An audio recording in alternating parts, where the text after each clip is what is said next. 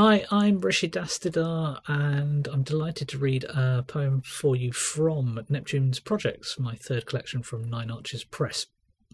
Now, this particular poem features or makes mention of one of the particular tactics, shall we say, that Google does to recruit people into their engineering roles, and that's basically to set people a very difficult maths problem or related logic problem to see how you think, basically. And the poem makes a little something out of that.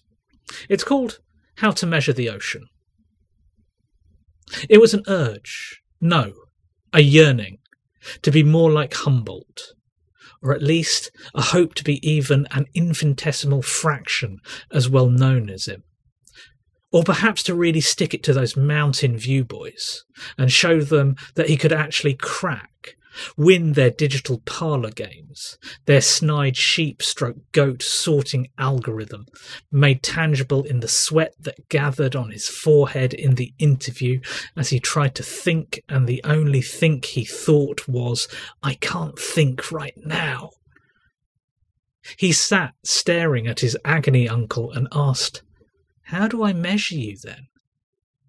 Later, he swore that within the breathy surf, Neptune chuckled and said, "First, brother, you need to listen."